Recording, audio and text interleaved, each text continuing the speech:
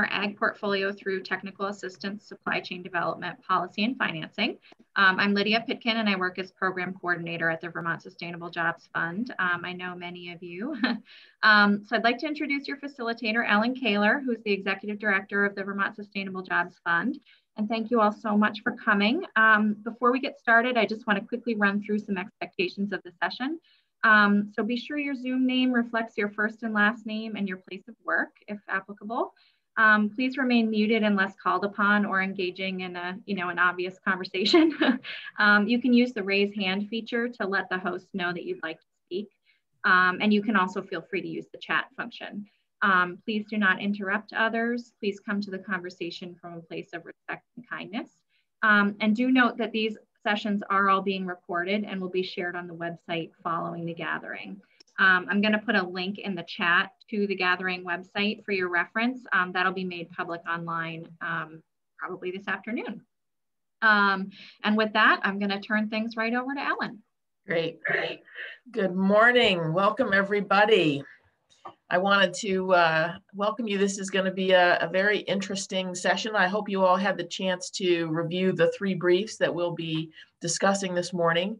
I want to introduce Janice St. Ange from the Flexible Capital Fund, who'll be talking about access to capital.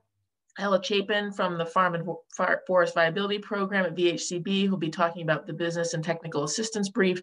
And Kyle Harris, who's at the agency and has been part of our Farm to Plate Plan 2.0 leadership team from day one. He's going to be talking about the Ag and Food Policy brief. So I'm going to kick off here by first, sharing my screen so that you can see. And there we go. So we'll be starting off today for our session this morning. I'm going to do a little bit of framing up of our session, and then each of the panelists will have about 10 minutes to give a review of their brief that they were the lead authors on. And then we'll open it up for clarifying questions, but not get into a lot of details, because then what we're going to do is we'll have the discussion. We'll be able to get into more like truly discussing what was in the briefs. And focusing in on what is most urgent and most important for us to be working on over the next 1 to 3 years, say, as we move forward with Farm to Plate 2.0. Then there'll be a 15-minute break, and then we'll come back for a second discussion to look at the role that the network might play in advancing the recommendations, what kind of resources might be needed, and get your ideas for additional organizations or people that we want to make sure are at the table before wrapping up with key takeaways. The discussion part 2 will be in Zoom rooms, and you'll be able to decide whether you want to focus on the access to capital, the business and TA brief, or the ag and policy brief with Kyle, or you could talk about any of them with me. So we'll have 4 different breakout rooms after the break. So I just wanted to review for those who maybe were not present yesterday, the timeline of this whole process that Jake reviewed yesterday morning in his opening remarks. These briefs, which you read, if you read them, you noticed there was a lead author, and there was somewhere between 5 and 8 contributors to each one of those briefs. And we did that because we really wanted to have the briefs coming from subject matter experts and folks in the field who really are closest on the ground to what's happening in any given topic area. And there were 54 briefs. We've got 53 of them done and in process. We're waiting on the final racial equity brief, as Jake mentioned yesterday. And all of those are either have been posted or very soon will be posted on the Farm to Plate website. And these topic areas cover products, markets, and various issues. And as we mentioned yesterday, between May and October, we've been in the process of doing stakeholder engagement conversations with various producer associations and issue groups like Farm to School. And we also did a survey that almost 1,200 Vermonters filled out. So today's at the gathering, it's really about the network diving into the recommendations, which we think of as strategies for the work ahead. And we want to really get your good ideas about what we should be prioritizing for that action going forward. And then just to let you know also that the Farm to Plate leadership team, which is comprised of all of the chairs of all of the various working groups, task forces, and cross-cutting teams, as well as a group of executive directors of food system organizations, all also reviewed both the vision statement and the goals and the objectives that are going to be in the Farm to Plate plan. And I let Representative Carolyn Partridge know that we would like to have be on her calendar on February 10th for the release of the Farm to Plate Strategic Plan 2021 to 2030. So that is the game plan. And then, as Jake mentioned, we will be revamping the network, redistributing the recommendations to various new groups and getting underway. So I'm going to click off of this because I want to just provide a little framing for this conversation. We selected these three briefs because there is a lot of intersection between the need to help farms and food producers in Vermont both access the right kind of capital, the right type of capital, and Janice will be speaking to some of those ideas. And then marrying that, we're firm believers in marrying the right kind of capital with high quality business and technical assistance. And we are so fortunate in the state to have had the last 15, 17 years of building up a network of business service providers. And there's a wide range of folks who are actually technical service providers as well that are available to Vermont farm and food businesses. And without that, I think we would be so much further behind in terms of our development in this space as a state. And Ella's going to be speaking to some of the challenges and opportunities in that regard.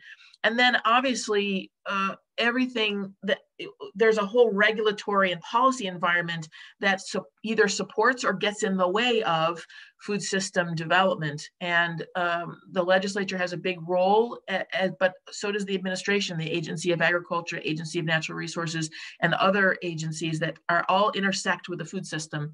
And so a lot of work has been done over the years to really ask the question, what is the right type of regulation? What is the right type of policy for where we are? And it's an evolving aspect of what we do as we continue to develop and strengthen our food system.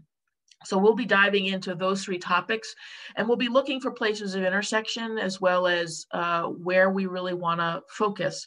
And I want you, as you're hearing the presentations, I'd ask that you just keep in the back of your mind and listen for how do we think that access to capital, business and technical assistance, and policy should show up in the structure of the Farm to Plate network for the next 10 years.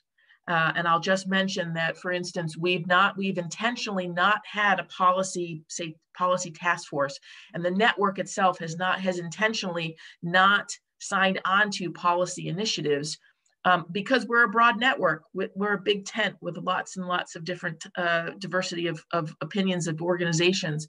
And so, but the question arises is this the right time for the Farm to Plate network to maybe have a policy task force and figure out what would their charge be? So I just wanted to just plant that seed as you're listening to these presentations, and especially as we get into the recommendations conversations. Think about how do we want this work to show up in the Farm to Plate Network 2.0 in terms of different groups of folks that are working on different pieces. So with that, I'm gonna hand it off to Ella. And what I'm gonna do is she'll speak, and when she gets to the point of the recommendations, I'll pull up the slide of the recommendations just so that we all have them in front of us as she continues to address the recommendations. So Ella, it's all you. Great. Hi, everyone. Nice to see you today. Happy Friday. Ellen and Jake and Lydia, thanks for pulling us all together this year in this new and different way. I want to just share really briefly who I am. For those of you who aren't familiar with the Viability Program, I'm the program director for the Vermont Farm and Forest Viability Program, which is in its 18th year. And we are based at the Housing and Conservation Board. The program is actually set up in statute by the legislature, and it's intended to provide funding for business service providers. So we essentially sort of manage a network of organizations and consultants around the state that do business services for the agricultural and now also the forestry sector. And a lot of our partners are on the session today and may chime in later. So in terms of the current conditions for the business and technical assistance brief, I guess the way I like to really describe it is that we're sitting at an interesting confluence of rapidly changing markets, as well as a generational transition in assets and land. And because some of the market changes have been really challenging and made business viability more challenging over the last 3 to 5 years than they were over the previous decade, that means those generational transfers in assets are harder to execute. So a lot of us are really concerned about sort of the future of the land use in Vermont, in addition to sort of the business viability and the production of food in Vermont. At the same time, we see entrepreneurs, as usual, being risk takers, innovative, coming up with new solutions in times of crisis, like we've seen this past year, and in times of market shifts and new consumer trends. So there's always a real mix of positive and negative influences from those larger factors, including climate change. I guess I would throw in there also as a major driver of business model shift. And then also I would throw in the other context of changing regulations. The water quality, the RAPs have had a really big impact on businesses and their ability to figure out new plans going forward. So that's just another context, and among other kinds of regulatory challenges and changes. I wanted to mention that that one of the challenges we always find is that entrepreneurs that come into farm and food business often don't have a business and background. They don't have necessarily all the skills of managing and running a business, and those skills have become more and more critical over time related to those market challenges and finding markets and selling your products, but in terms of other kinds of business management skills as well. So in addition, I think Vermont has invested in a really strong network of business and technical assistance provision, as well as really great capital provision and other sort of foundational aspects that support our agricultural sector. That's an important context to keep in mind. We have really great systems in place that we can build upon. And sorry, I'm just reading through my notes. And then I guess also wanted to just mention another aspect of sort of the business and technical assistance continuum is sort of the mental health, wellness, and mediation resources that some of our sort of close partners also provide. We often think of a sort of three-legged stool with business and technical assistance, sort of mediation and mental health resources, and capital and access to capital. In terms of bottlenecks and gaps, the just sheer demand for business and technical assistance providers, I think, is both outstripping the supply, but also we need to shift and adapt. The business assistance and technical assistance network needs to shift and adapt in terms of skill set and knowledge, just as the whole industry shifts and changes. Entrepreneurs often don't take advantage of the assistance that's out there. So there's sort of a whole group of folks that we have a harder time reaching, and maybe they just choose not to engage with folks off the farm, or they just don't have time or aren't in the know. So how do we do our best at really reaching everyone? And then there's this whole piece around markets. So, while it's not necessarily the job of this brief or that sector that's providing the assistance to develop the markets, we're seeing more and more interest in the organizations that play roles around business assistance and technical assistance, and also helping to develop markets and address emerging markets, needing more market research, best practices, budgets, benchmarks for these new opportunities that folks are diving into. And then The other piece that I would add that's very, sort of more related to here and now is assistance navigating federal and state relief and recovery programs has been a huge need, and sort of relates to generally an interest in trying to figure out how to provide better navigation of the resources that are at hand overall through the business and technical assistance and capital assistance continuums. In terms of opportunities, I think the key opportunities include increased funding to support that really solid foundation of assistance that's out there. There's something called the Agricultural Viability Alliance, until recently called the Blueprint, which some of you might be familiar with, and that's an effort across outside of Vermont that can benefit Vermont. It's an association of business assistance providers across New England and Hudson Valley of New York, and that addresses some of the professional development and workforce development needs to have more business and technical assistance providers in the sector that are up to speed on current issues, have the right skills for the businesses that we want to support. We're seeing more connections between lenders, capital, or we could use more connections between lenders, capital providers, business and technical assistance. Like Janice and I really sort of got to know each other a decade ago and worked really closely then. And there's been sort of a gap. We all sort of got comfortable sort of knowing we're all out there. I think there's maybe a time for some more interaction between those sectors that are somewhat on the call today. And then that navigation piece that I was alluding to under bottlenecks and gaps, there's a lot of room for improved helping people navigate all the different resources that are out there. And in fact, I just wanted to sort of highlight that the Vermont Young Farmer Coalition just hired a TA navigator position that I think we'll all be getting to know and hear from them at some point. So those are those. Ellen, you want to hop over to the recommendations? So hopefully you all have seen these.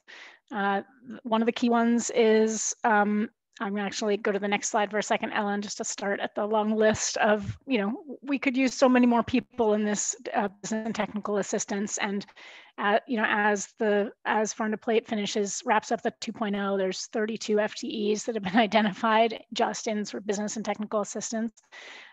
So there's a lot of opportunity there to advance the resources that are available. You want to go back a slide, Ellen? While we do, the viability program in particular has really heavily invested in one-on-one business and technical assistance, but we're starting to see opportunities and folks focusing on some more peer group opportunities for learning and learning from one another. We also see the need to provide more professional development particularly on succession planning, as well as climate change. Investigating creation of searchable database to connect folks with particularly the more professional folks that are around the state that have experience with agriculture. And then looking at that outreach piece that I mentioned earlier. I think is that it, Ellen? Yeah, I think that's. So yeah, I'll pause there. I think I hit 10 minutes on the head. Oh my gosh, so excellent. Thank you, Ella. So we're going to hold questions until we get through all three briefs, but feel free to add stuff to the chat box as we go along. So Janice, you want to talk about money? Sure. Thanks, Ellen. So my name is Janice Sainange. I'm the president of the Flexible Capital Fund, which provides revenue-based financing to companies in Vermont's food system, forestry, and clean energy sectors. I'm also the Deputy Director of the Vermont Sustainable Jobs Fund in my spare time, and appreciate the opportunity. Let's start with what's at stake and what we know. Well, we know that food businesses need different kinds of capital depending on their stage of growth, the scale of operation, and the markets they sell into, whether it's direct to consumer or wholesale distribution. We also know that we have an aging population and we're experiencing an unprecedented generational transfer of farmland and food businesses, as Ella has talked about. We're seeing some new business models, some flexible and patient capital coming in, and business advisors all coming together to support new farmers' access to affordable farmland and help farmers transition to the next generation. New food and beverage businesses with higher growth potential products like beer, kombucha, CBD, much needed products in these difficult times, are seeing an influx of capital during their early stages. But as they grow and need larger and more risk-focused capital, they're having a hard time raising it from in-state sources. And we all know Vermont is not a mecca for equity and equity-like capital, and it never has been. We've historically underinvested in our supply chain infrastructure, like processing and distribution, that support food products actually getting to market. But impact investing, which is defined as investments across all asset classes that take into account environmental, social, and governance factors, is experiencing phenomenal growth, driven largely by millennials and Gen Zers who want their investments to do more than just make money. There's a growing interest in local food investment opportunities and investments that support diversity, equity, and inclusion in society. So Joel Solomon, author of The Clean Money Revolution, said that $50 trillion will change hands from boomers to millennials in North America alone by 2050. It will remake the world. So the opportunity is now to help connect impact investors to food system investments along the entire supply chain. Over the last decade, we've seen funders, investors, and investment structures come into play, like funds focused on providing low-cost debt specifically to food businesses, crowdfunding platforms that support debt and equity offerings for small farms and food producers, grant programs like the Working Lands Enterprise Fund that help strengthen the value chain, intermediaries that are dedicated to providing capital that facilitates farmland acquisition, transfer, and succession, and funds like the one that I manage, the Flexible Capital Fund, that provide alternative investment structures like revenue-based financing to working lands businesses as an option beyond debt and traditional equity financing. So let's take a look at opportunities and bottlenecks for farmland and farms first. Affordable land access. We know this is one of the biggest costs in starting and growing a farm business. The fact is that Vermont's new farmers often don't have the equity and down payment needed to purchase land. And when farmers do purchase land early in the life of their business, they often struggle to have sufficient capital for operating expenses. We've seen new and expanding programs like the Yankee Farm Credit's Young, Beginning, Small, and Minority Farmers Program. And VAC and FSA offer low-cost real estate and operating loans to beginning farmers. And for land ownership financing, there's Dirt Capital, the Farmlands Futures Fund from the Vermont Land Trust, and national programs like Iroquois Valley Farmland Real Estate Investment Trust.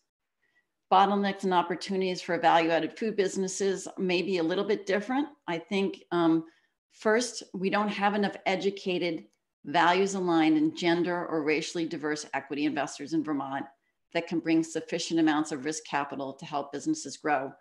Companies benefit from longer payback times to maximize impact, and that kind of capital is not plentiful. Second, there isn't enough attention being paid to succession planning and the requisite capital to facilitate a transition to new ownership. And when it's brought up, it's more often than not too late in the life cycle of the business. And third, very few food businesses have governance boards, let alone advisory boards or mentors to help them navigate the challenges of growing their business. But lest we forget, there was pre-COVID-19 and hopefully soon to be post-COVID-19. And this brief was written prior to the pandemic. So what's changed since COVID broke out? Well, we've seen destabilization of the traditional industrialized food system and more reliance on local and regional food supply chains. There's been a marked increase in local food being sold online, direct to consumer. Food and farm businesses, they've stepped up and pivoted, but the infrastructure isn't always able to support them or keep up with the demand, like meat processing facilities and last mile logistics. And there is a disconnect between wanting a resilient system that local and regional food producers offer and the idea that investments in the infrastructure that supports them needs to generate financial returns that can only be achieved by huge scale and hyper efficiency. Food system funders are offering COVID-19 relief funds to support production through grants and low interest loans that are much needed, but there remains a large gap in risk capital like equity and equity-like structures on more patient terms. There's little appetite among traditional equity providers these days to take risk in what are very uncertain and troubling times. And with the unprecedented positive COVID cases in this country and the trend of positivity, unfortunately, going in the wrong direction, we're not likely to see this change. COVID-19 pandemic has brought the economy to a screeching halt. And while it started its long road to recovery, the economy we know is probably a thing of the past. Now, this was a quote yesterday from the Federal Reserve Chairman, Jerome Powell, which I thought was pretty telling. When COVID hit, our supply chain turned upside down and highlighted the need for strengthening local and regional food supply and resiliency. We're at the nexus of several challenges in 2020 that's amplified the need for values-aligned capital to affect systems change. This nexus includes the growing awareness of racial injustice that's existed for centuries in this country, a global pandemic that has had devastating effects on our food system and the economy and is showing no signs of slowing down, heightened awareness of income and gender inequality, deep political division in our democracy, and climate change, which is already having significant and costly effects on our communities, our health, our environment, and our economy. And all of these things disproportionately impact low-income and Black, Indigenous, and people of color populations. So as we look at priorities to access to capital for farmers and food system businesses, we really need to ask, how can capital providers help entrepreneurs go further, faster to build healthy local food systems while ensuring we have a just, equitable, and sustainable economy in Vermont and the region? So Ellen, you have the full list of recommendations and feel free to put them up. I'm just going to highlight some of them, what I think might be the highest priorities in the short and medium term. I may not be going in order, and it's not to discount what's the full list of recommendations, but I just want to highlight some of the ones that I think we can tackle. So number one, keep the Working Lands Enterprise Fund capitalized at $1.5 million. Number two, foster and strengthen regional relationships across New England states to bring capital into Vermont, building a wider access to the full spectrum of capital needed. In particular, convening philanthropic, public, and private organizations to collaborate on solutions for farm transfer financing, facilitate a pipeline of opportunities that makes it easier for philanthropic organizations to use program and mission-related investment dollars to invest alongside others with patient equity as the investment structure. So number three, work with public-private entities to explore the creation of an agricultural loan loss reserve fund for businesses that need debt financing but lack collateral. Now, this can help with access to debt for food entrepreneurs, but would not be a solution for access to equity and equity-like financing, however. I'm suggesting maybe we take it a step further and consider a loss reserve that could also support investors and intermediaries offering alternative financing beyond traditional debt, such as revenue-based financing, convertible debt, and equity. Part of the challenge in Vermont is that we have a small population of investors and funders, and that population is often male and white.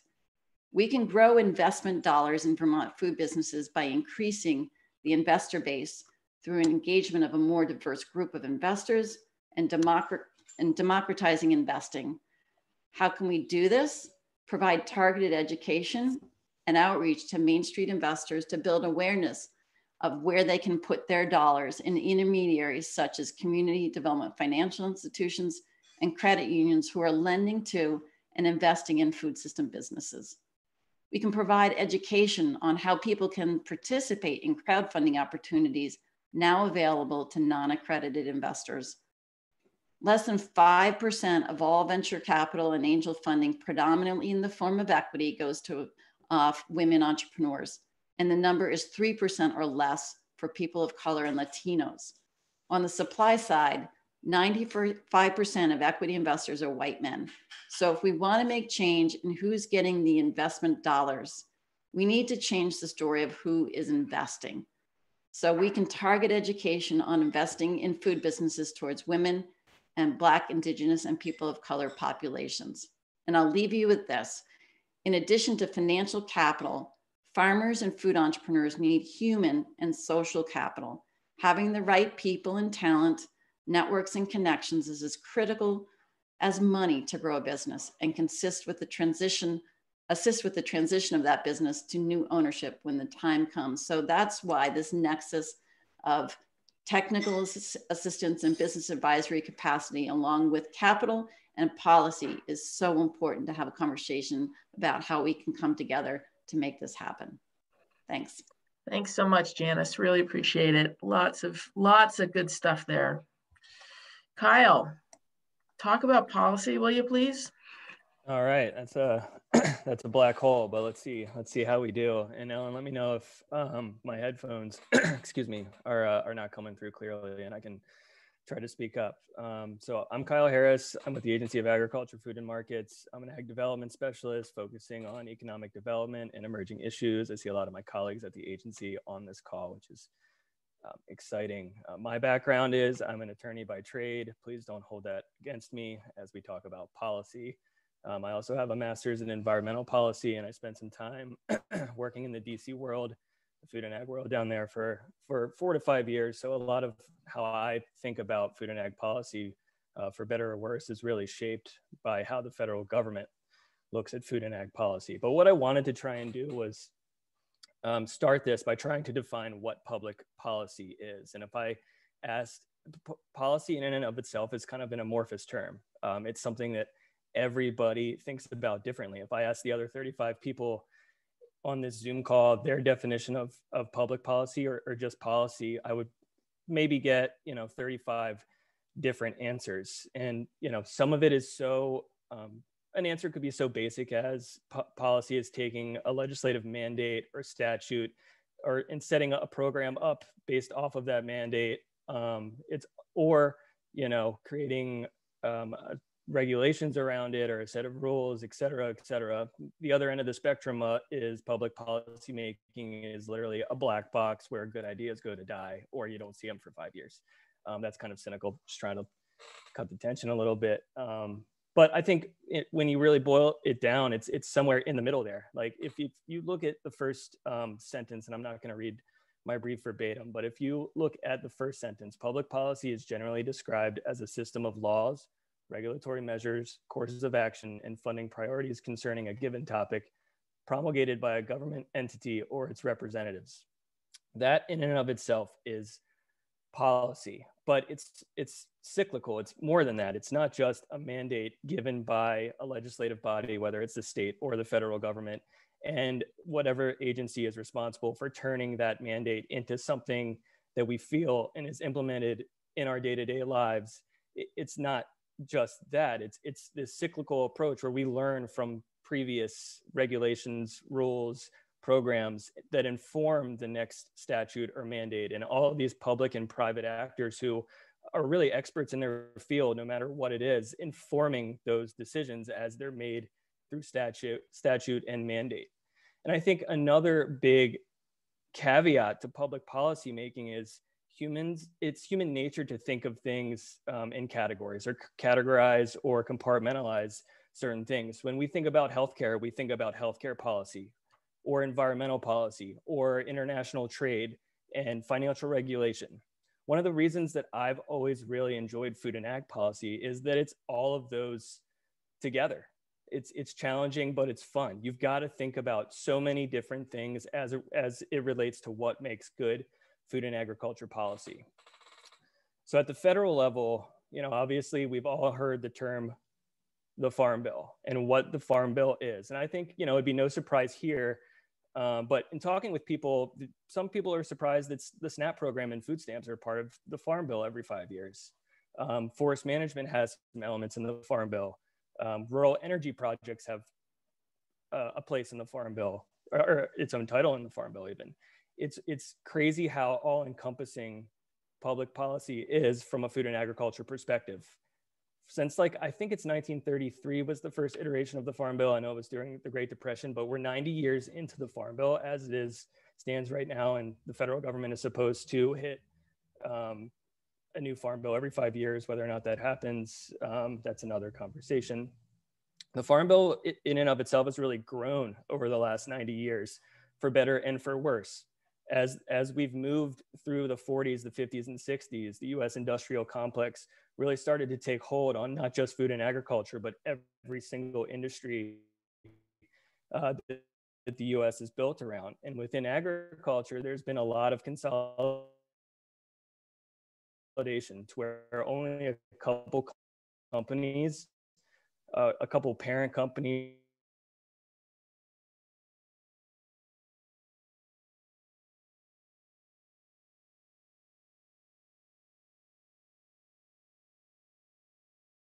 Looks like Kyle may have frozen. Oops. Kyle, you there?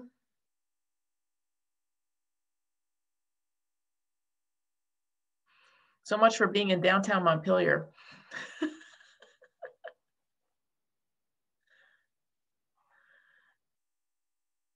Let's see if we can get him back here. He's back. All right. Sorry. I think that's the all right. people that I talk to, I apologize. No, I think we're good, Ellen. I appreciate it. Ellen, do you know, would you let me know in my ramblings where you last heard me? No, I think you're muted.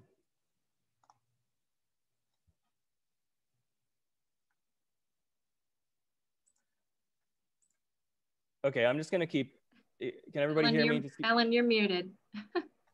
Oops, Kyle, you're good. Go ahead, yep. Okay.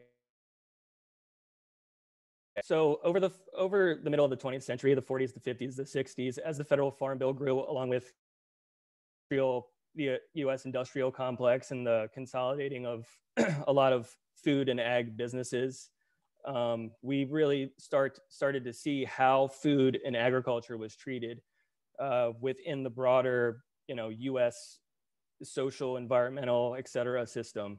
And what it was a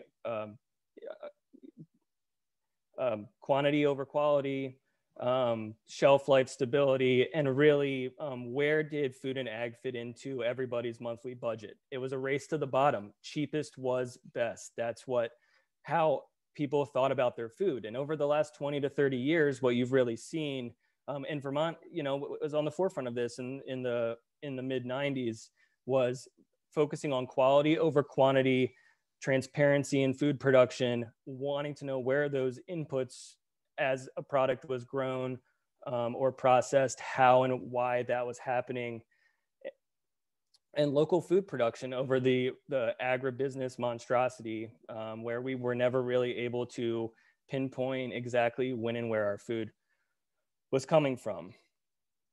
And so I think this is very important because Vermont has a lot of opportunity here.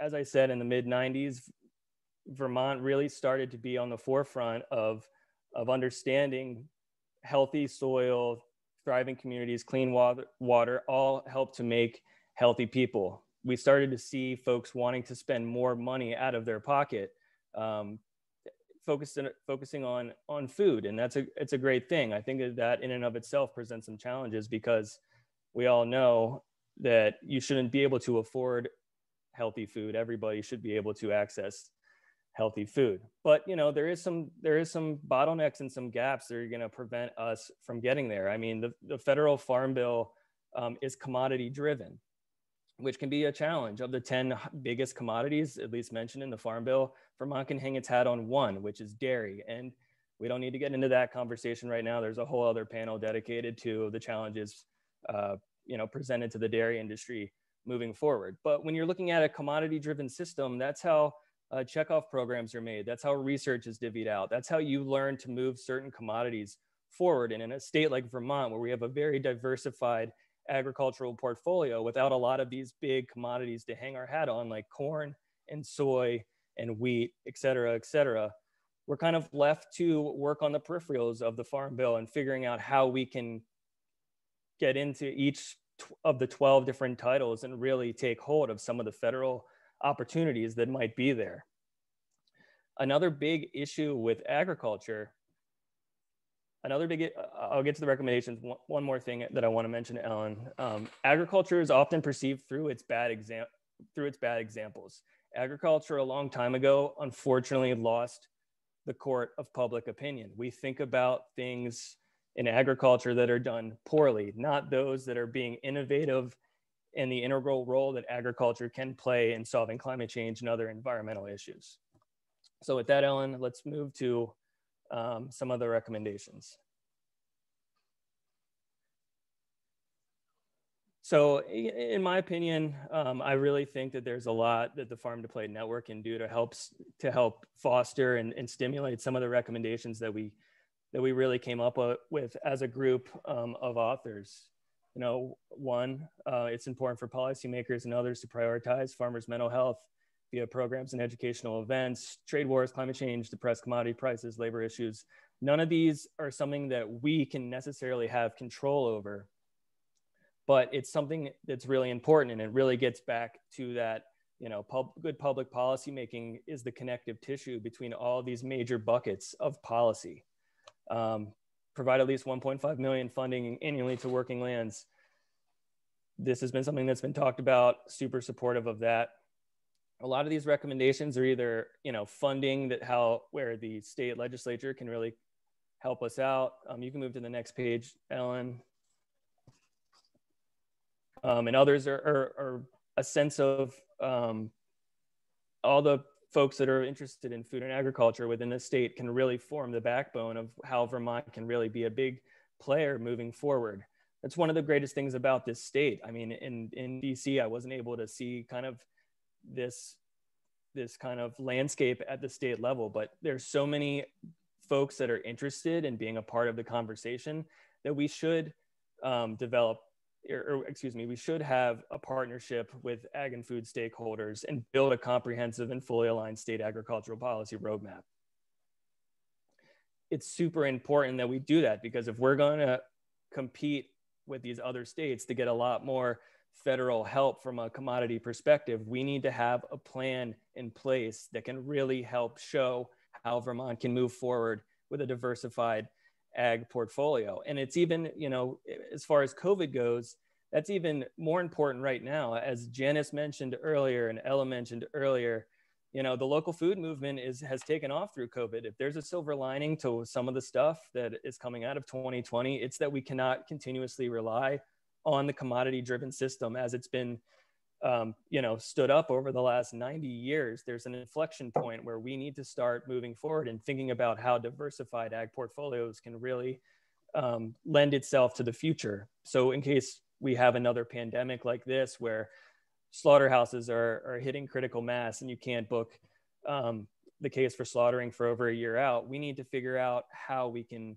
move forward here.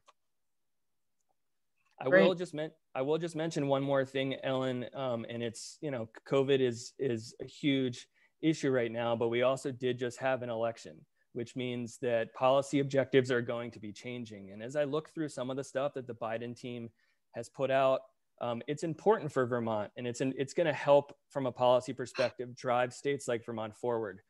The President-elect Biden has said, you know, he's planning on rejoining the Paris Agreement, which is going to help us on climate action. And for those that are not aware, that's keeping global temperatures below 2 degrees Celsius above pre-industrial levels.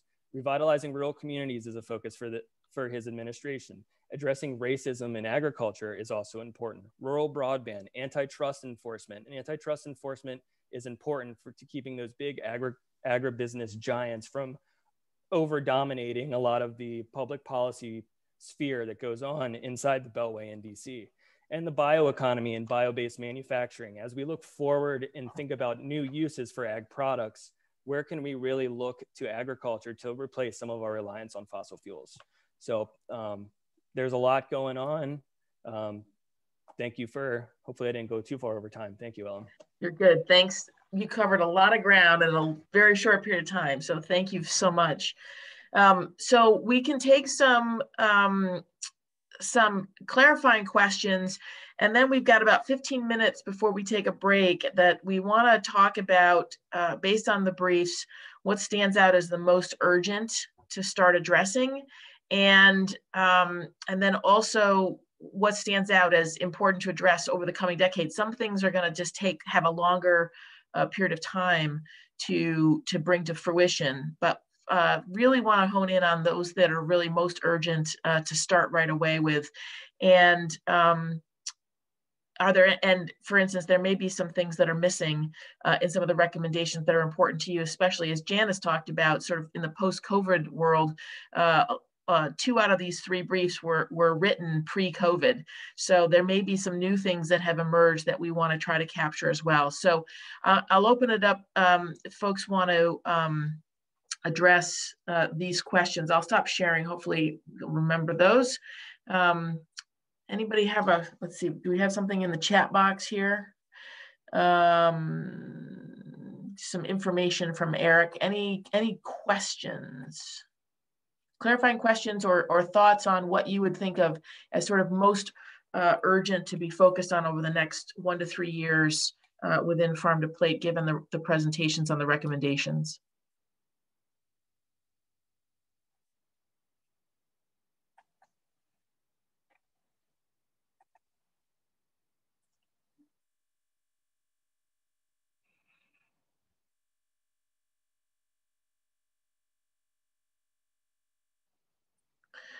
Leslie, go ahead and unmute yourself and ask your question. Yes, so thank you. As you had mentioned at the beginning, I'm the new Dean of the College of Agriculture and Life Sciences at UVM and the Interim Director of UVM Extension. And so one question I have been asking repeatedly is, how do farmers and stakeholders best get their information? And Tebbets was telling me, for example, well, Instagram is one mechanism. And I've been asking our extension team, are we using the right communication channels? And I think that's critical to the point earlier of entrepreneurial farmers not reaching out and not getting the capital that they need and not getting the information that we need. And so I want to ask, how best should we be communicating? And I'd like opinions from people here. And I know that, we've been using Facebook to a certain extent. We've got the TV program Across the Fence, but I'm wondering if we should be using other channels. Great. Thanks, Leslie, for your question. Really good one. Panelists or anybody else what's worked? What's been useful? And Twitter, of course. I can just say from our perspective, so we don't work with necessarily with farmers, but work much a little bit farther up the value chain with food manufacturers, producers, logistics, and distribution. And LinkedIn has been a very powerful tool for us because most of our businesses are on LinkedIn and use that from a business perspective. Facebook, not so much because it's dwindling. And then especially for the younger generation, they're not even on Facebook anymore. Right. My kids defriended me and left me.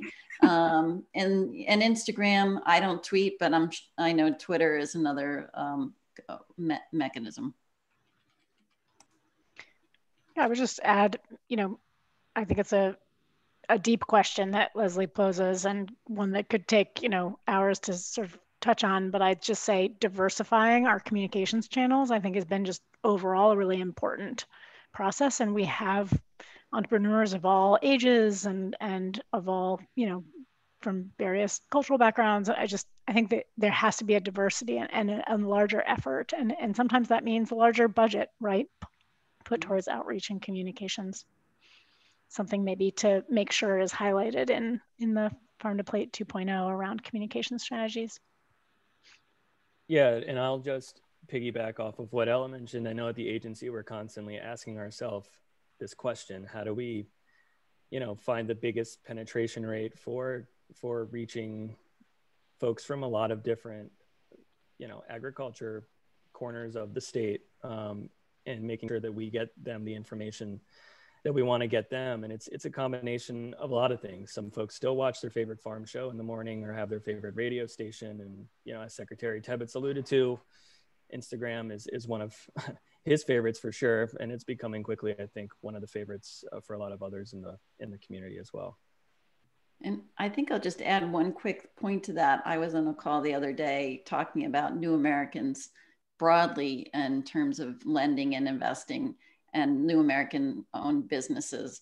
And in those populations where English is not their first language, oftentimes it's someone from a social services agency who's doing one-on-one conversations and/or they were talking about doing finance house parties for people coming over to this country who don't understand our financial system and how effective that's been. So oftentimes it's culturally understanding, you know, how much knowledge they have or don't, and then how to reach them. And it may very well be, even though in the age of COVID, we can't do this as much, trying to find a way to reach them one-on-one and or personally. Interesting point. Yep. Other questions, thoughts on what we should be focusing on? Definitely communications, hearing that very strongly. Jane? Did you call on me? Yeah. Okay, guys. Something that I'm thinking about because it was sort of my favorite pet idea from the marketing world, but I think it resonates here too, is, you know, thinking about sort of taking on this trend of intersectionality and really looking at how are we stronger when we cross over into other industries. I think that's true both from a policy perspective and also a financing perspective. So ecosystem services being a perfect example of an initiative that can cross between food and agriculture and recreation and tourism, and obviously taking care of the environment. So just looking for those places where we can actually broaden our tent, particularly to connect with industries that may have more kind of different like power structures and financing expectations. I think I remember Gay saying a couple of years ago, like, if people aren't going to pay for food, then let's make farms about recreation and other services. And I think that that feels powerful to me, like, rather than trying to keep getting investors to invest in, you know, to change their expectations of their returns on the food industry, can we tap into a different kind of financing structure with a different kind of sort of profitability and expectation? So I'll just wrap up. But so thinking about ecosystem services, thinking about outdoor rec and tourism, and then also the energy sector and what's happening with green energy, and can we tie ourselves from the food and ag world, you know, really make close allies with those other industries that may have more capital and more political sway. Great, thanks, Jean. Hopefully folks are also checking the chat box, because various folks are listing things in there that they're focused on. Lawrence, do you want to say your question? Well, it was less of a question and more of an observation, just following up on Eric's comment in the post, which is that, you know, he was saying, hey, there's scenario planning to be able to navigate uncertainty, and a meta level farm to plate needs to be able to navigate that uncertainty as well. I think the trends in Vermont for COVID this week are clear indication that we're going to be, you know, needing to lock back down.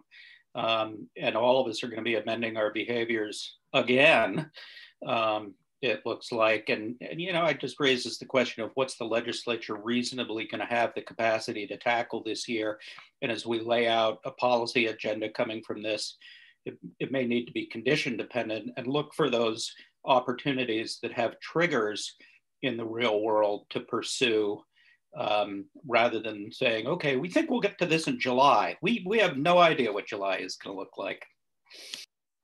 Yeah, no, it's a really good point, and I think the way to think about this coming year is going to be less is more, having less like super strategic, what's most critical to be working on this year, and just recognize it's going to be a lot less than we might otherwise be able to accomplish in non-COVID years.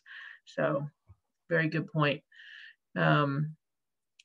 David Miskell, you had a question about new models meeting Act 143, which is the on-farm accessory business.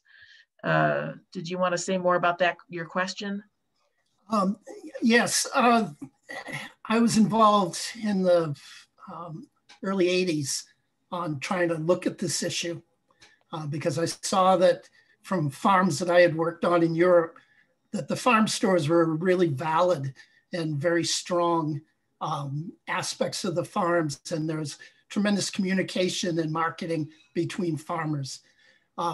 We've seen with the COVID that the Vermont farms have reacted unbelievably well to increase their models. And I do consulting for farms and developers on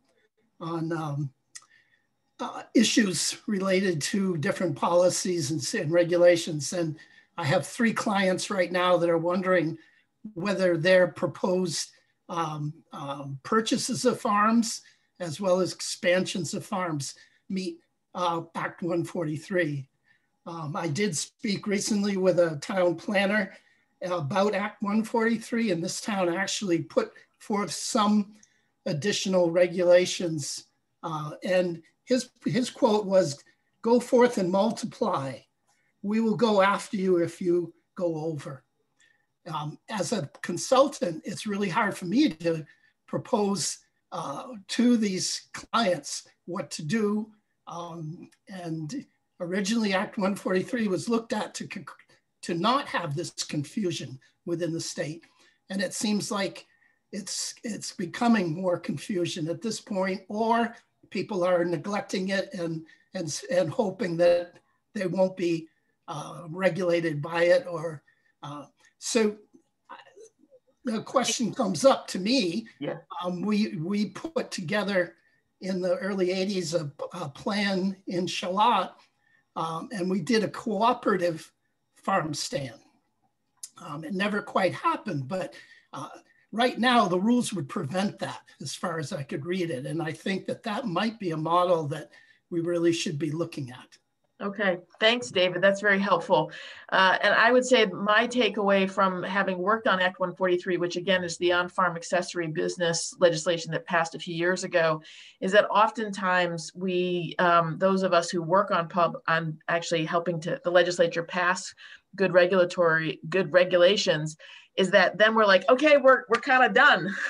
And what we found with Act 143 in particular is there's a lot more work that needs to be done with outreach, education, providing helpful FAQs. The agency's done a great job, but they've been really low on capacity for staffing to be able to really do the level of outreach and the level of support to town planners and administrators and the farm community for that matter, to really help it be clear what the intent was with Act 143. So I think your point is well taken, and there's a lot of additional outreach work that needs to happen to help people like you who are working as a consultant with farms to make good decisions on their property. So I'm going to take one last question before we go to a break. Anybody got a burning question or have some thought about this question of what we should work on the next 1 to 3 years from any of the recommendations that were laid out?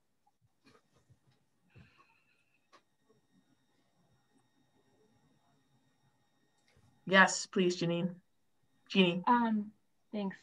It seems like supporting technical assistance and access to capital for BIPOC farmers and entrepreneurs would not only be a step towards equity, but help flip and move the needle on some of the other issues that we're trying to work on.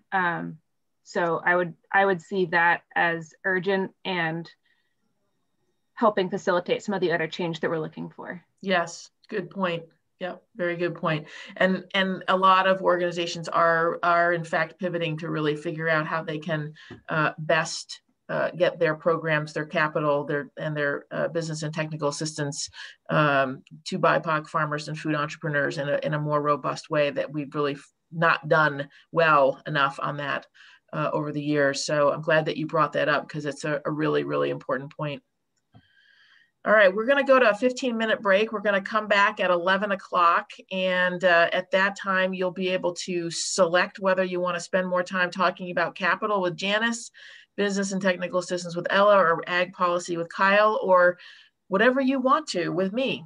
And we'll see you back here at 11 o'clock. And yeah, we'll see you at 11. Thanks, everybody. Thanks to the panelists. Ellen, do we need to leave and then Nope, come back? stay right on. Okay. Yep. Go Yeah, ahead. Assign that's the clarification. If you're recording out of breakout rooms, you have to record to your computer. The main room will be the only one that can record to the cloud in Zoom. Right. Okay. All right, so I think we're back here. I just want to before we go to the breakout rooms, I just want to highlight what it is we're going to be focused on here. So this will be an opportunity to dig in a little bit more deeply on the recommendations and the conversations that were launched by our presenters on their topics. So we want to, what's the most important recommendations and what is the role for the network in playing on moving those recommendations forward, both short and long term? What are some of the opportunities you see for additional resources, support, collaboration to these recommendations? And who else do we want to make sure is at the table? So we're going to have the next 35 minutes. Lydia, we're going to want to pull people back at 11:35. So you'll have just shy of 35 minutes to talk in our breakout rooms. And Lydia, why don't you share how we're going to do the breakout rooms? Sure. So I don't exactly know how we're going to do the breakout rooms. This will be a fun experiment. This is a new feature in Zoom, is that you can self-select your breakout rooms, but I have never used it before. So I've set up the breakout rooms. There are 4: Access to Capital with Janice, Business Assistance with Ella, Ag and Food Policy with Kyle, and Everything with Ellen. And Ellen, Kyle, Ella, and Janice, you will be automatically bumped to these rooms when I open the rooms. For everyone else, I'm hoping that when I click open rooms, you'll have an option to choose which one. If you don't, please just send me a note in the chat letting me know which one you want, and I can assign you and you'll get automatically bumped over. So I'm going to go ahead and hit open rooms and we will see how this goes. We'll see you back here at 11:35.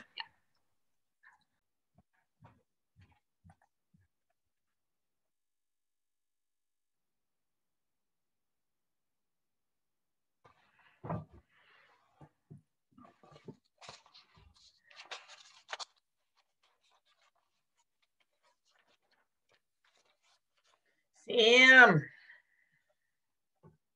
you're on mute. You're on mute. Got to unmute. Might be just you and me, you know. Well, nobody... that would be cool. Oh, we got Catherine. Oh, look, we got Travis. What is Travis we got doing? It's like a Jeopardy thing. I'll take everything with Ellen for 1,000. For a million. That's hilarious. A rare moment. And then I was like, what the hell are we going to do with Ellen? I don't even know. I got to join it and find out. David. What's she going to do with us is the question. Yeah. No, this is in the business viability one, Sam. I just, he's over that. Yeah. Who needs that stuff? Overrated. Viability's overrated. I want to talk about nonprofit, right, Sam?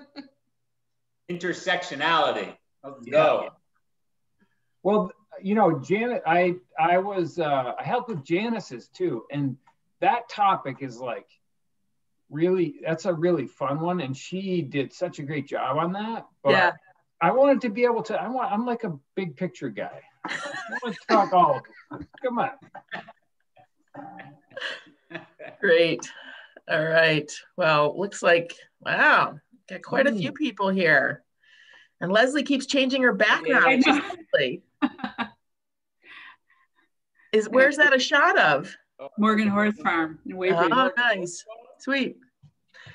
All right. So it looks like we got a good crew here. And I don't know if everybody knows each other. So if you speak, please introduce yourself so that those of us who don't know, as many of us can learn who we are.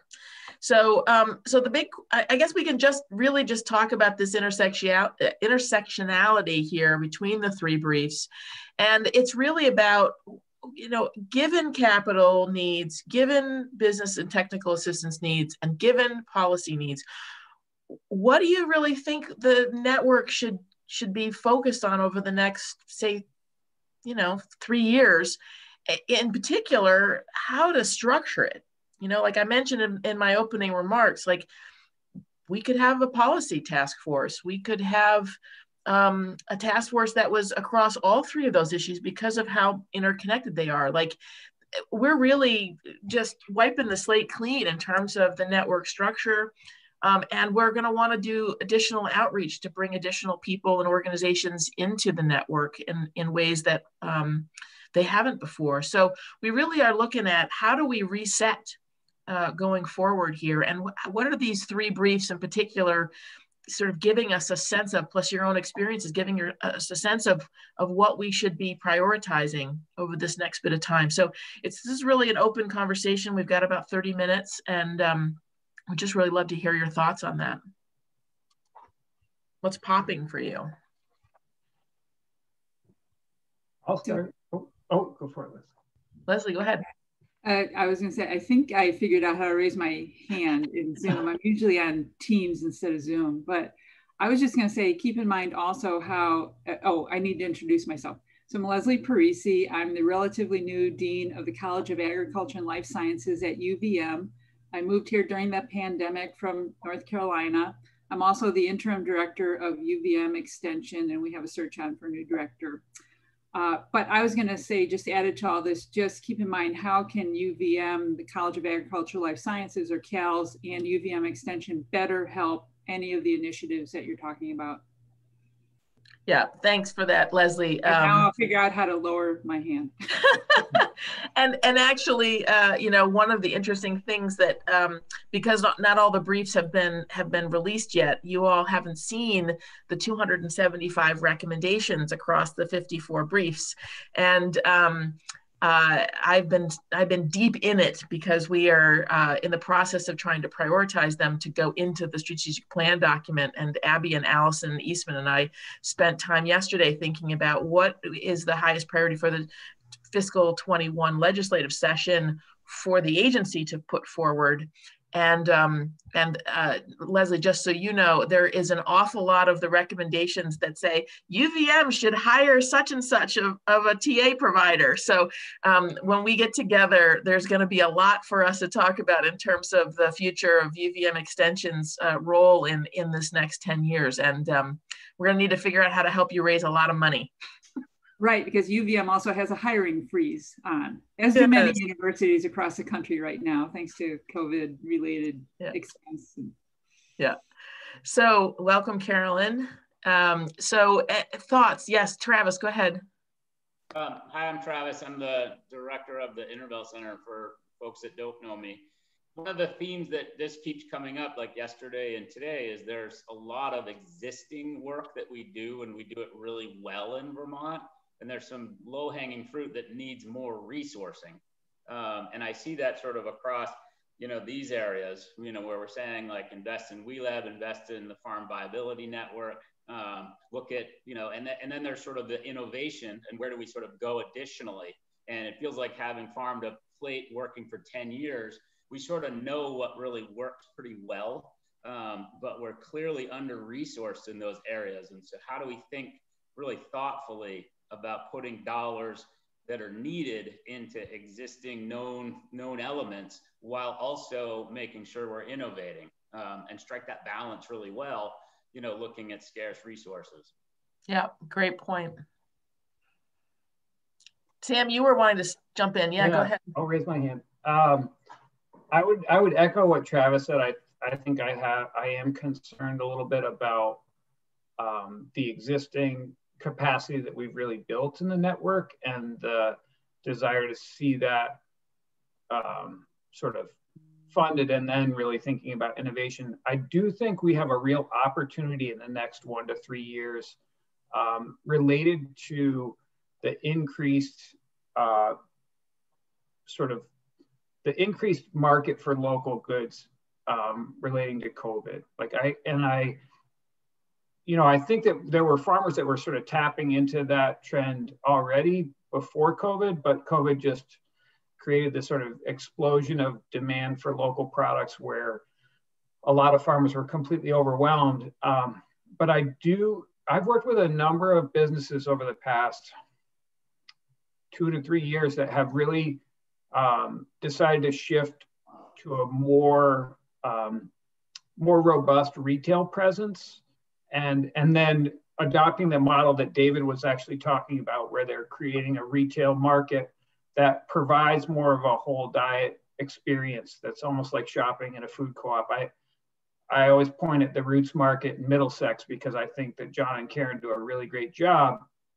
And they're in a lucky spot there where they don't have to worry about the Act 143 regulations. But I'm working with at least 2 other farms right now, 3 other farms right now that have retail stands that are operating in a real gray area because they are bringing in products that are all from other local farms. The majority of them are from other local farms, but they're sort of towing the line around what constitutes legally an on-farm accessory business. And I think that retail, the direct retail market is where the margins are the best for our local producers. And I think there's a lot of room for growth. COVID has made that even more, just more of an opportunity there. And those are the businesses that we actually see viability, and the capacity to support other local farms that don't have access to markets in those retail settings. So, and we have some great examples from, farms that have been in business for like 30 years, like Walker Farm and Woods Market Garden, where they've done that on a seasonal model. But I think more and more farms are looking at, can we do this year round and staff up year round and produce things year round and purchase in from other local producers year round. So that's a great real opportunity. Great point, Sam. And one of the things that I serve on the Working Lands Enterprise Board, and we've been seeing more proposals for standing up farm stands on their property and having small structures. But your point is well taken about the Act 143 gray areas. And so, Carolyn, that'll be something for us to be thinking about in terms of the next session about, do we need to go in and make some very targeted razor-like adjustments or not? Yeah, that's a real tough one. I mean, we tried so hard to thread the needle and get everybody on board with that. And then there were some, planning folks from various towns, some of whom had weighed in on the bill and some of whom didn't, who all of a sudden took that as an opportunity to sort of what I consider to be overreach. But we got to take a look at how that, how we can switch it or how we can change it in such a way that it meets our goals. Yeah. Yeah, Abby. Yeah, so David, I heard you mention earlier kind of this accessory on-farm business, Act 143 piece being confusing or maybe even misrepresentative of its intended purpose. And I think my sense, as kind of Carolyn acknowledges, we threaded the needle as to what the municipal community, the planning community, and the ag community were comfortable with. And I think where we're at right now is in a state of a dearth of clear information and a lack of clarity and consistency between towns. But I think the regulation can work as it is drafted, but I think there's still a lot of education at the municipal side and at the farm side and the value-added business side to ensure that we're making the best use of that legislation as it exists. And there may be an opportunity to change it. We've been open to kind of proposing a modification if we could identify what it would be. And that's not kind of presented itself. It's really more been towns are interpreting it differently. Some towns have the opportunity to do that. And in other cases, it's just not been, they haven't been clear. So I'm happy to talk with you, or we're happy to talk more about it. And I do think it's certainly, as Ellen mentioned, it's in the top 10 kind of priorities of the agency for this next session to really look at this land use, land development opportunities, and Act 143 is squarely in there. So Yeah, no, and I could just bounce off of that. I'm on the 143 team at the agency, along with Abby and with Ellen to a degree. And what Abby said is not just anecdotal. We've done surveys of a lot of zoning municipal planners, administrators throughout the state, and there's just a lot of folks that are trying to figure out ways to do it within their municipalities, and there isn't a lot of consistency, for lack of a better way to describe it. And we were doing a lot of work on this around February, March. Other things kind of took priority, and it's something that we're trying to re-engage in as 2021 looms. Great, thanks. Lawrence, I'm hoping I can call on you here because you do a lot of consulting for businesses higher up the value chain. And I'm curious about your thoughts over the next few years, what you're seeing on the horizon for those sort of more middle of the value chain infrastructure, heavy on infrastructure types of businesses, and sort of where do they play out at the intersection of capital needs, business assistance needs, and policy support, that because they're getting inputs from the farm community. So what are you seeing on the horizon? You know, in a lot of cases, those folks have some, meaningful capital needs that can be satisfied by bank debt because they've got collateral. They've got equipment that can be pledged so long as they don't overspend. But, we continue to see construction costs exceeding market value of properties. So there's a need for extra non-debt capital to fit up and things that really can't be borrowed against because their liquidated value on day one is lower than what it costs to put it in. I think there's some good opportunity for more collaboration between businesses. In the brewing world, that looks like alternating premises. But that type of activity where a facility might be used or staff might be shared among different product lines certainly seems like something that's going to come down the pike. I worry a lot of just about total management capacity and aging and where things are, and the need to have support networks for entrepreneurs in value added as well as in farm-based to build up the supports that they need to grow quickly. Yep, thank you. Other observations, priorities?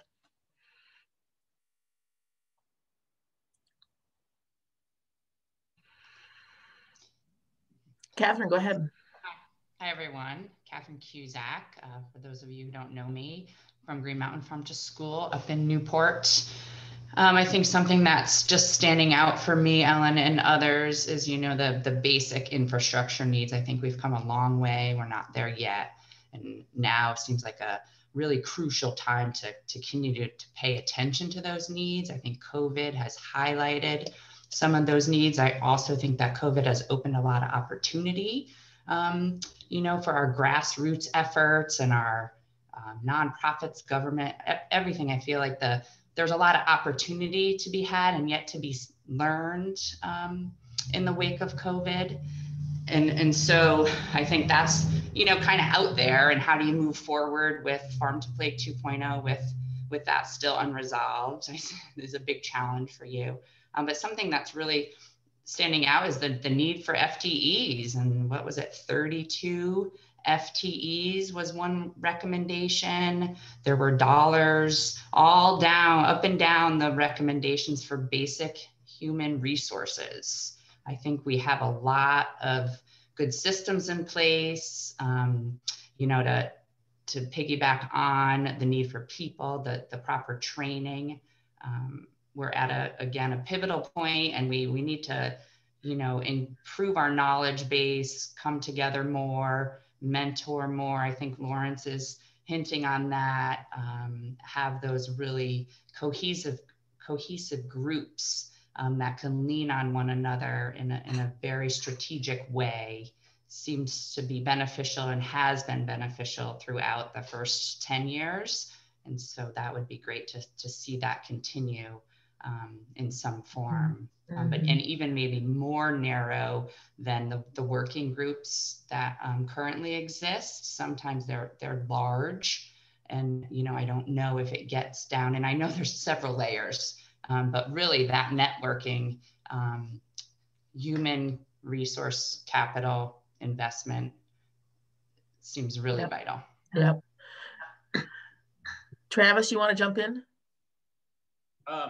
Yeah, I was going to say something else, but I'll just underscore what Catherine has said, and it feels like it's a lot of human resources when you say like 32 new people, but that total cost might not be all that humongous when we think about it in the context, of our whole state budget or some of the federal programming that could potentially be in front of us as we think about shifting food policy and climate policy and even just the pandemic, and how we know that our regional food networks need to be really bolstered. And so Vermont is in a really amazing position in the Northeast, it feels to me anyway, that we could leverage that.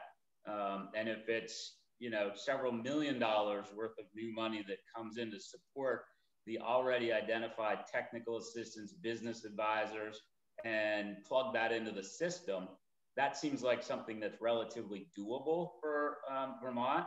It also feels like the network has a really cool opportunity, or a part of the network, let's say, to identify very strategically which organizations that those resources live, and how does it really build on the capacity you already have in that organization. And I think it can be, a really great return on cost, great cost benefit there.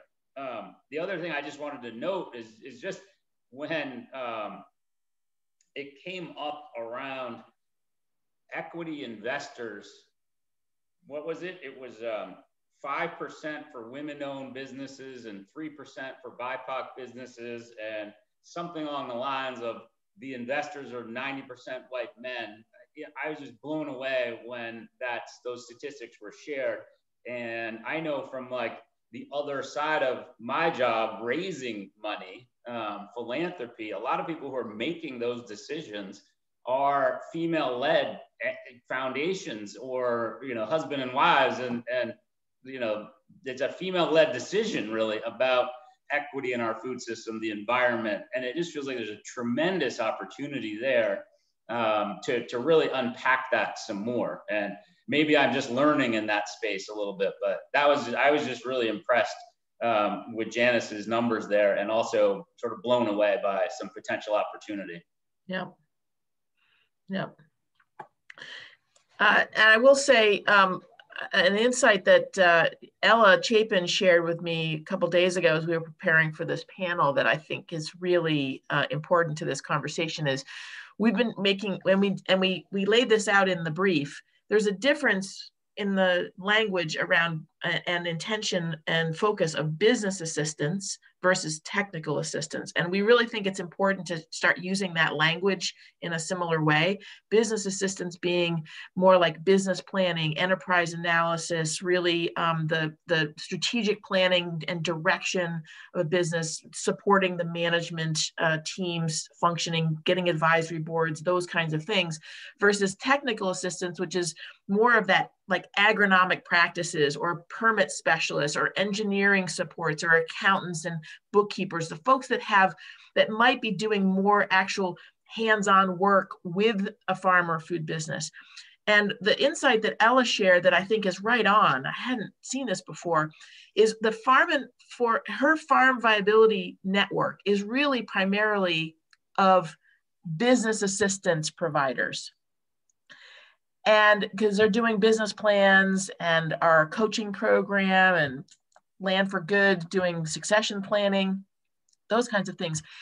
On the technical assistance side of things, where we have identified a lot of additional FTEs that are needed, probably more so than on the business assistance side, that community, while it's large and it's broad, it does not have the same network of support itself, meaning that those providers do not get together on a regular basis the way that the business advisors do. And there's nobody really holding that group to help them to be more connected, more coordinated, more strategic in their outreach and in their specific support to farms and food businesses. So that's an area that I want to dig into a little bit more, because to Catherine's point, you know, how do we use the network over the next 10 years to strengthen the bonds, strengthen the coordination? And we've got this whole group of technical assistance advisors that are doing great work, but they're not connected to each other. And how do we strengthen that? Leslie, go ahead. So also when the 32 FTEs were first mentioned, I had written a note down of, can UVM in some way help with making these connections? And I can't promise, but if there's anything that we can do to step in and help and make this happen, let me know. We will be, absolutely. And to Travis's point, you know, there are some of the recommendations where it does say Intervale should do blah, blah, blah, or UVM extension should get such and such, or NOFA should. So we do have the beginnings of that, but what I'd really like to do, probably sometime, maybe even in January, is to pull the organizational leads together of folks that have business assistance advisors and technical assistance advisors on staff, and get together and look at the whole list of the FTE requests, and then figure out how do we, just as Travis said, where do they best live that makes the most sense? Where do we going to need federal funds? Where are we going to need to tap state funds? Where do we look for foundation support? Where do we look to the private sector to support a position, for instance, like within a trade association, for instance? So we want to have that conversation, and we will pretty soon in the new year, because it's a critical piece, and it takes time to raise the money, right? And we can't be just raising money for like 1 year. We need multi-year commitments for these positions. So that's definitely on deck. Well, I was already thinking of a few ways that UVM might help, so we should probably talk afterwards. Yes. I also had another question when Janice was speaking, but it goes towards funding. There are groups such as something called Backstage Capital. They are in the Bay Area, and they are specifically formed to help fund BIPOC. I think it's mostly for-profit enterprises, but I wonder if groups like them could be engaged to help other types of businesses, for example, in Vermont. And as you know, throughout history, people of color have had a very hard time getting traditional funding from banks to support farms. And it's just a sad story that needs to be corrected. Yep. Thanks, Leslie. Lawrence, you had your hand up? Yeah, I just thinking about the question of business advice versus technical advice. There's also this first step of getting people ready to seek advice. And how do you contract with outside advisors or technical assistants? What might you expect to pay? What are your obligations to make sure an engagement goes well? You know, these are things that are not intuitive necessarily. Maybe those are workshops or something like that, but helping people to hire well, because not all of these 32 FTEs might be embedded in government or organizations where they're going to be showing up with the client's best interest in mind.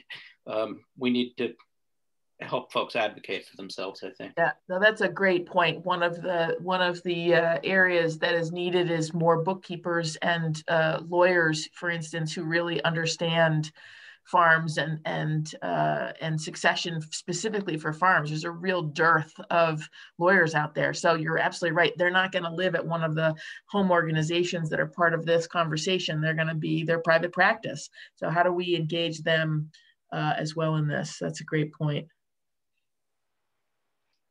Yeah, Catherine. I wanted to just jump in again on kind of building the human resources and the capital, human capital, you know, and trying to include funding or support for, you know, some of the smaller organizations like GMFTS, for example, that could be considered more of like an entry level type of employer. And, you know, because as you create these 30 new plus FTEs, we need capable people to be able to fulfill the role. And, you know, I'm not sure that we have 32 people. I think it has shifted, and we're obviously seeing a lot of people move into Vermont, again, in the wake of COVID.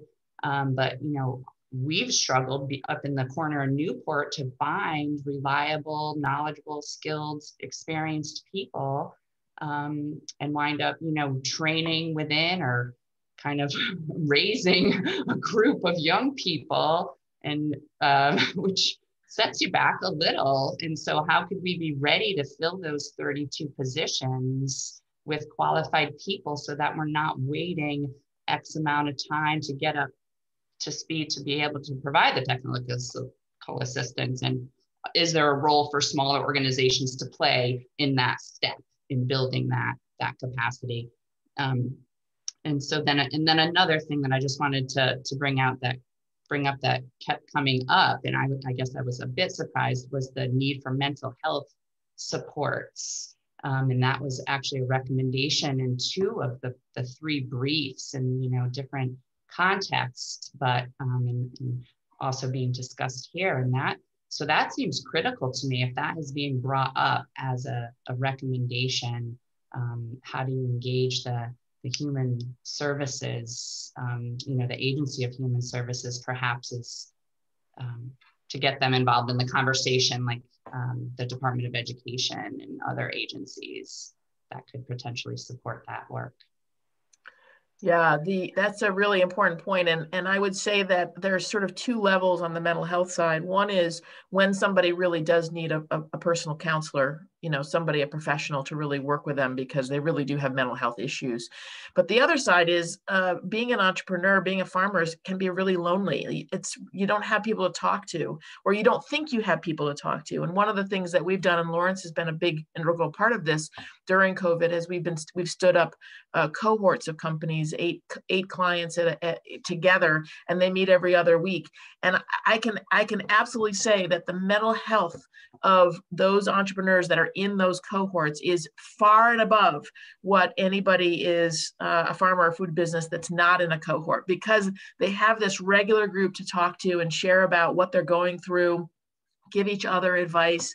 And we've seen some really remarkable resiliency from these entrepreneurs and food and farmers because of the fact that they've had this group that they can rely on in a confidential manner to talk about. So one of the suggestions in the business assistance brief was around more farmer to farmer or peer group related learning opportunities. That can also be a really important source of mental health support that we shouldn't overlook and probably should be prioritizing more. And I think there's a role for the hubs, for example, as a convener of their constituents. Same thing as there might be for other technical assistance providers to bring folks together. Yeah, yeah. Sam, you wanted to jump in, I saw? Yeah, I wanted to sort of reiterate 2 points that came up and maybe just reframe them a little bit. I think that Ella brought up the sort of what was the blueprint, now is the Agricultural Advisors Network. It's a regional network, yep. Mm-hmm. Yeah, but I think, so I do think, and we're in the process of this already, is really providing professional development for the people we have on the ground already, because I think we have some great practitioners. They just, they need a lot of professional development to be able to sort of elevate their level of service relating to the types of businesses that they're working with and the types of planning that they're doing. So I think that is one area that we should definitely place emphasis. It's also a way to attract people coming into the state if they understand that there's a real path forward in those jobs that we're providing. Yep. So I think that that's just an area. And then the other one is that we really do need, there is just a total dearth of like farm specific tax accountants and lawyers that are comfortable working on complex farm transfers. Yeah. That it's just like I fielded an email today with a farmer that I've recommended 2 different lawyers to them, and both of those lawyers were like, I don't have any capacity. And that's my list right now. You know, then I go to plan B, and I'm not a lawyer, and I do not like to stand in that capacity and be like, I know what they need in terms of legal assistance, but I can't provide it, and I definitely can't draft those documents. So. Right. No, you're right on, Sam. Thank you. So we're about to get yanked back into the bigger room. So I really want to thank you all. Good, rich conversation, and I don't have any control, so we're going to get yanked. So, but we'll have about 15 minutes. So looks like the 30-second countdown has started, and we'll pick up. So here we go.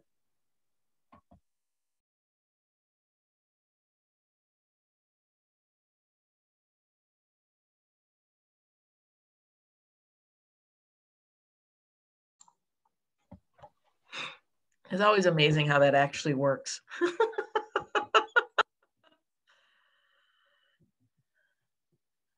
right. It is so fun to watch everybody just pop back in. All right, I think we're all back. Good, welcome. I hope you all had good conversations. Kyle joined us, so I don't know what happened, but sounds like it was all good. I think everybody except for Representative Partridge was scared of the policy black hole that I mentioned at the beginning of our conversation.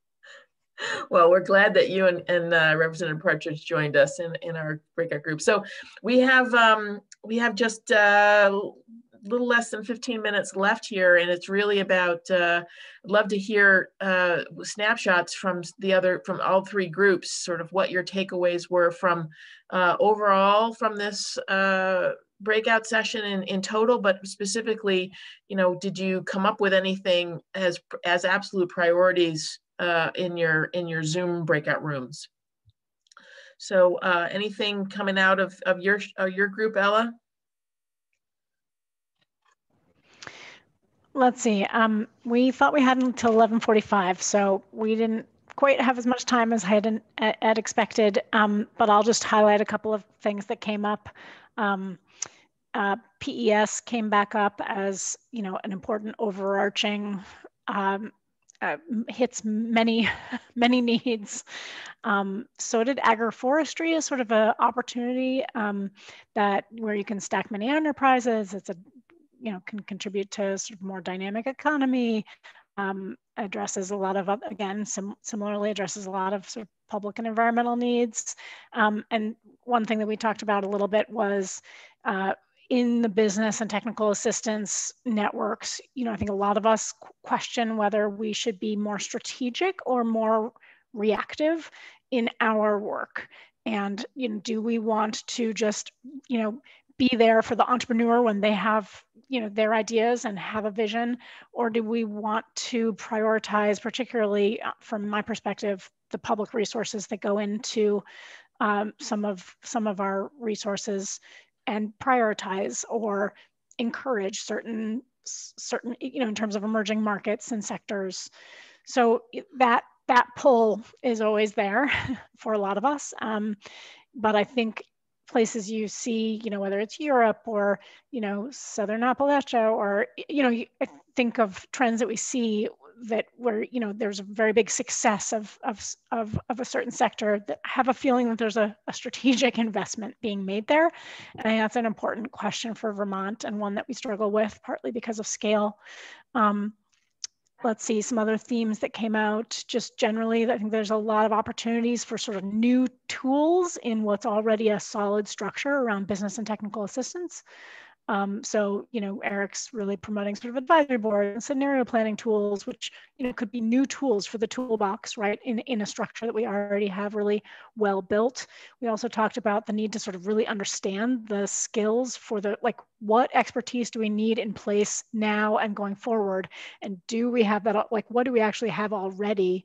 Betsy actually earlier in the day pointed out to me in our earlier group that so we know you think you want 32 additional FTEs. How many FTEs are on the ground now? And we can't answer that. I don't think we don't have that data. So just sort of thinking, how do we actually, again, sort of strategically really understand what we have now, what we want, how do you move there? And along those lines, talked a little bit about the opportunities coming out of the Agricultural Viability Alliance around workforce development, around like, let's get sort of a job description for what a business advisor, agricultural business advisor does, or, you know, multiple versions of that, and then think about the training, you know, and be able to say, here are all the training opportunities in our region that can help you get there. And then do we want some kind of certification program, something a little bit more formal, to help really provide structure and professionalism to the work that we do. And a lot of us have been talking about that for years. So I guess those, and then the last one I want to mention, just because I think it's really important around equity, is sort of unpacking some of the assumptions around land ownership, wealth, and how that plays into so much of our technical and business assistance, not to mention our conservation work and others beyond that. So we didn't quite get to some of the bigger questions you had posed, but I would say that in terms of sector specific, in terms of the structure of the network, I think the one thing that we just started to touch on is that regardless of what the next iteration of this, the Farm to Plate network looks like, some opportunity for sector specific conversations would be really, maybe the more impactful or an important piece to incorporate. Whether it should be all designed around that, maybe not sure, and didn't necessarily hear a lot of push for that, but I think that there's an important role for it. So when you say specific sector focus, you're meaning particular products, or what do you mean by sector? Yeah, either product or enterprise types. So, you know, do we want to really have a group that focuses on hemp and that emerging market, or pork and sheep, or, you know, livestock, or as opposed to production and processing all lumped together? And I know that you're already thinking along those levels, but I think that's going to be an interesting part of the conversation. Yep, great. Thank you. That's excellent. Juicy, sounds like. Janice, or anybody that was in the Capitol one want to share out some of the highlights from your discussion? So you've heard me talk. Anybody from our group want to give highlights? Don't be shy. Having heard none. Bueller? All right. I did take notes, so I will just go through briefly. Give me a second to pull them up. Just some highlights would be great. Yeah.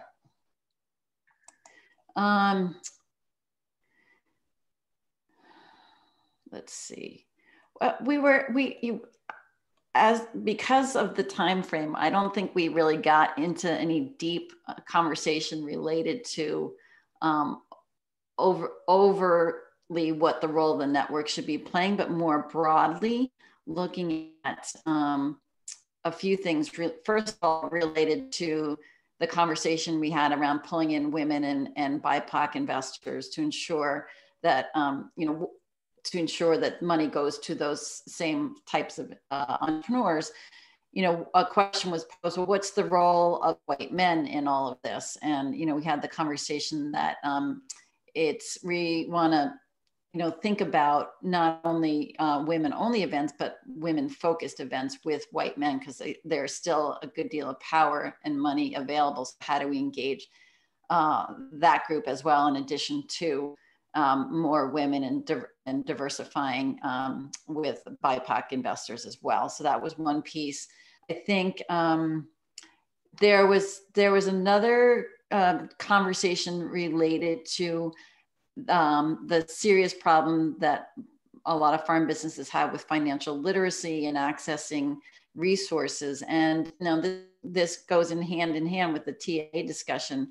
And as we have a very strong technical assistant and advisory system already in place in Vermont, but the challenge has always been getting people to learn about it, be aware of the system itself, and then actually be able to access it. And so one of the things we talked a little bit about is there an elevator pitch that we all can have that says this is Farm to Plate, and this is to articulate what the network does and how it can be available, and how do we engage more entrepreneurs in the network beyond the service providers. And then I think lastly, if we talked about who should be at the table, and, predominantly the conversation, and we were, mind you, a group of all women, and those who identify as women, that we want to get, young emergent women, invite them, mentor them, encourage them to be at the table.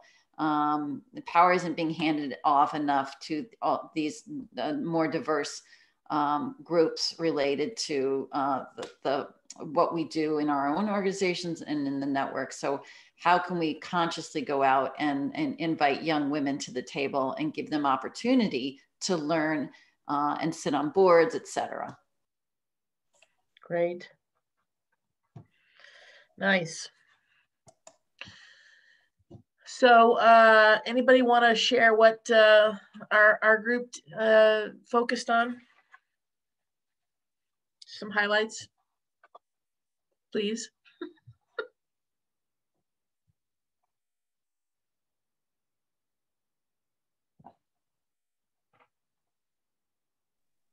I'm happy to share based on some of the thoughts that I heard, which is actually really interesting because they very much align with some of the agency's legislative priorities for FY22. So I think it's always reassuring when it seems like we're mostly on the same page. So some of the themes that came up in our kind of like open-ended conversation was around land use planning, really seeking some clarification around this accessory on-farm business, 3 applicability and application across the state for businesses.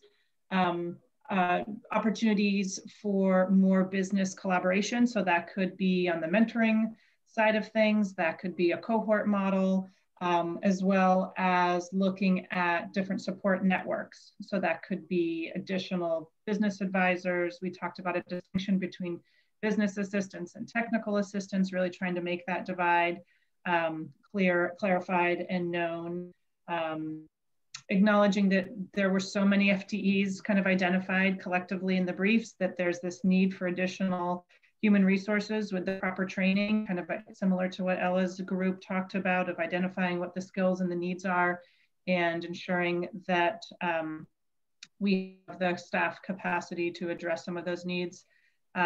Recognizing there's some unmet needs out there. So as businesses transition, looking at tax preparers and attorneys and other kind of business and technical assistance skills that we don't currently have kind of a established network. The skills may exist out there, we don't even actually know. In some cases, they're not part of our established kind of cohort. We talked about leveraging our location in the Northeast. Talked about opportunities for increasing investments for some of the BIPOC and women and minority-owned businesses. We talked about making sure we had support for all scales of organizations, so kind of building that pipeline of job creation and career development opportunities. And then I think lastly, which we already touched on, but really wanting to build that network and a clear gathering place for technical assistance providers. So in concert with the viability networks, business advisors really start to identify what's out there for talent and capacity and skill set within a broader technical assistance. Thanks, Abby. Ella, I shared your insight with my group about the fact that the technical assistance advisory community does not have the same kind of support system the way that the business advisors do through the farm viability network of business advisors, and that's a real gap that we might want to spend some time building up some kind of a network of just the technical assistance advisors. So that was of great interest to a lot of people. So thank you for sharing that insight with me the other day. I've already told a lot of people. Well, and if we do that, we should make sure they're well connected. Yes. Which I think generally happens anyway, because many of the organizations that do this work, like, NOFA and UVM Extension, have both. But yeah. So other thoughts and takeaways, we've got about 5 minutes left here. Just, just overall, what thoughts on this intersection of these 3 areas that still we want to bring forward? Any ahas that you're taking away from this session?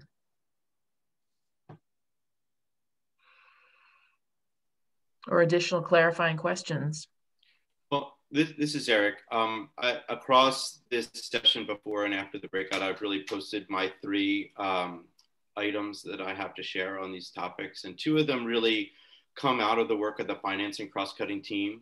And so recruitment opportunity for the chair of the financing cross-cutting team, with the caveat, is there going to be a financing cross-cutting team? What is the role of financing in Farm to Play 2.0? So you might wonder, well, what did the financing cross-cutting team do anyway over the last 10 years or the last 3 years? And so the links that I provided show you, I think, robust sort of outcomes on 2 key themes. One being the role that advisory boards can play in helping entrepreneurs not commit suicide and also succeed in business. Online videos in digestible modules that are in beta now, and your feedback would be wonderful. 2,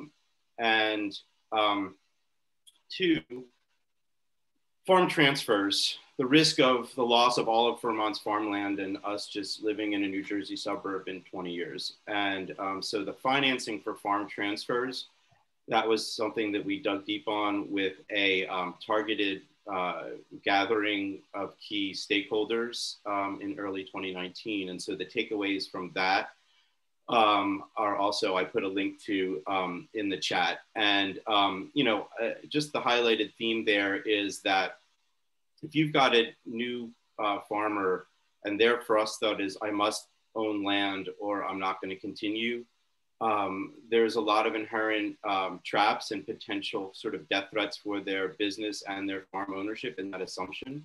And so starting to unpack that, and Janice mentioned some of the resources like Dirt Capital Partners and the fund that Vermont Land Trust is creating to help really get under the hood on what are you really thinking when you say you need to own a farm today, and how does that relate to the farm business you say you want to develop? So those are 2. And I mentioned before the scenario planning. So those are really my big 3: Great. Advisory boards, yep, transfer financing with an emphasis on alternative models Great. for ownership side. Thanks, Eric. Jeannie, I saw you trying to jump in. Yeah, thanks, Ellen. I guess I just have a question about all the FTEs that were identified as needed again, and Ella touched on this here, but with seeing continued cuts to staff at UVM and asking them to wear multiple hats and all of this, just what are the prospects for hiring that needed technical and business assistance? And also, I imagine that this is happening, but I'm just curious to what extent the teams writing this brief collaborated with the teams writing all of the industry specific or product specific briefs. Like I know like the Apple's brief, for instance, said we need technical assistance on this and this topic. So just what kind of cross communication was there? Yeah, that's a very good question. So if there was any cross collaboration between brief teams, it was by accident or every once in a while someone wanted to do that intentionally. So that is sort of the next work, is to assemble a group of people that want to look at all of the requests for additional capacity and take a look and see, okay, what are some of these positions actually combinable? Especially in the near term, could somebody do apples and bees, for instance, as a for instance? And then we also need to look at where should these positions live? How many of them should be at UVM Extension versus Intervale versus GM Green Mountain Farm to School versus some other place? So all that work still has to be done. And then also remember, this is a 10-year plan. So it's not like we're going to flip a switch and we're going to have 32 FTEs on the ground in year 1. We need to build a very strategic forward-looking plan for how we're going to bring on people, because we've got to find the funding for them. And as I mentioned in my group, these are the kind of things where you can't just have 1 year of committed funds. You need at least 3 years of committed funds, because you're going to hire somebody of quality. It's 6 months learning on the job just to get really fully productive and up to speed and have a client base. So it's going to take some time. It's going to take some more thinking, and that's the work that lies ahead in 2021, is to really unpack that. So thank you for that question. It's an important one. So I think we are actually at time. I need to release Lydia so she can go set up our final room together. So we'll leave this one and then go to the website and you can click on the link for the final closing session. Please do join us. It'd be great to close out all together, and we'll be wrapping up at 12:20 at the latest. So thank you all so much for coming to this breakout session. Really, really rich discussion and lots to do, but that's the whole point, right? So, all right, take care, everybody, and thanks so much. Thank you.